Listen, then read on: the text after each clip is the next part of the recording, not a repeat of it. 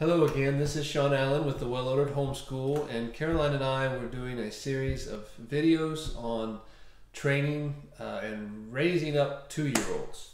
And like I said, it was Caroline and I doing these, but she's not here with me right now because she is taking care of our 2-year-old. So she left this one to me, and what I was going to be talking about in this video was the issue of whining. And so whining is something that obviously is pretty common to this age, and a more advanced version of this, it never really goes away if you don't deal with it. When they're 16, 17, 18, it's called back talking. So it's whining when they're 2, it's back talking when they're older, and really all they're saying is after you've asked them to do something or something just is not set well with them, they're saying, I don't want to do this and I don't think I should have to.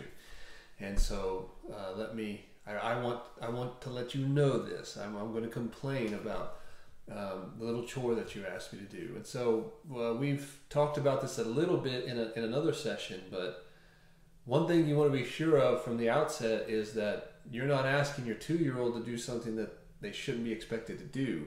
Maybe the chore or the responsibility is not age appropriate, and we've been guilty of this before, where your 2-year-old can't unload the dishes. We've never asked them to unload the dishwasher, but they're not going to be able to unload the dishes. Maybe they can unload the the utensil tray.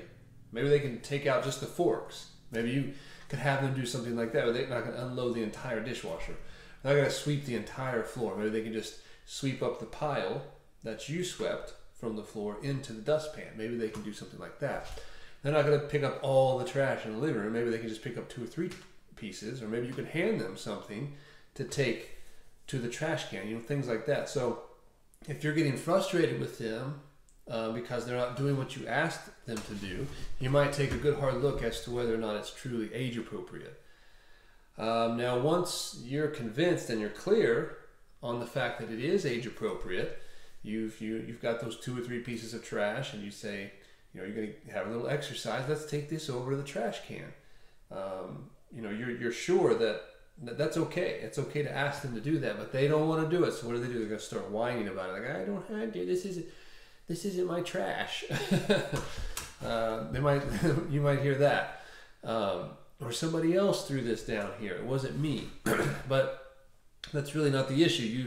You've asked them to do this. You're trying to help them to learn how to be helpful and to be available. And so you really want to deal with the whining. You don't want to let that pass by.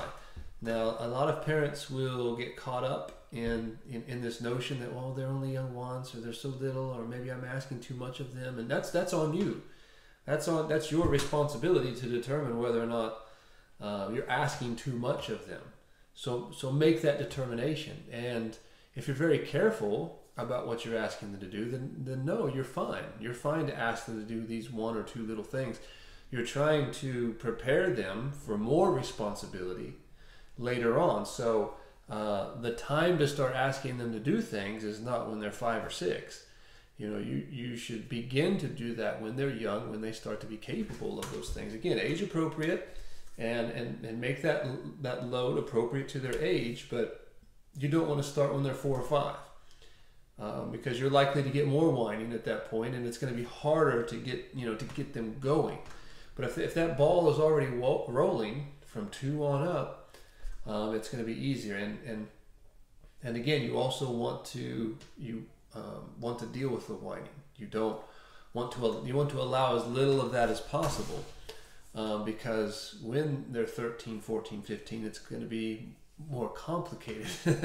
It's going to be much more advanced. So it's not whining, but they're going to spell out in a very articulate way all of the reasons why they shouldn't have to do the laundry.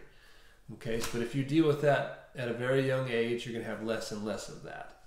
So it's not wrong to expect your 2-year-old to help out with some very small and simple chores. It's not wrong to ask them to do things like that, or to clean up after themselves. So be convinced of that, but be very sensitive to the possibility that you might be overloading them. So if you're asking them to do too much or that load is too heavy, they're going to whine more. But is that because of you or because of them? So this is a balancing act that you have to do. We talk a lot about this in our parenting course. We talk a lot about defining your values and defining your child's values, and talking about what kind of parent you are, and what your child prioritizes in their life, and how do you get those two sets of values? How do you get them to hook up? And this is important, and 2 is not too soon to start on this. It is definitely not too soon. So start out easy, start out young, and get it settled in your mind what those expectations are and how heavy that load can or cannot be. And then once that's settled in your mind, then you start working on getting them activated in doing those simple chores. You're not working all day long, and they're not lifting a heavy load, but it's good to start to introduce those things. And there's going to be some pushback because your 2-year-old would probably much rather be running around playing Legos or playing house or whatever they're going to be doing. They don't want to help you pick up trash in the living room and throw it in the trash can. And that's understandable. It's understandable. We shouldn't treat them as if there's some kind of terrible creature because they don't want to clean. But they also need to understand that having a household and having a family creates work for every member of the family, and we all have to pitch in and help together. It can be a joyful thing. Really, you're setting out on the wrong foot if you're turning it into with a furrowed brow and a gruff voice. It's time to pick up. It could be a fun and an enjoyable thing. And so I know that we can get stressed and overwhelmed, and so we're just like, we got to get this done and hurry it up. And we want to help come alongside them and help them to take ownership of their work. So, and that can come, maybe not at 2, but as you get a little further down the line, they can start to take ownership of their work, and they can walk into a living room and say, there's some trash in this living room. I'm going to just go ahead and pick a few of these things up. And that's really a beautiful thing. So start young. It's okay to start young. Just be careful as you do. Be sensitive to them and build them up to the place where they take ownership and pride in doing a good job.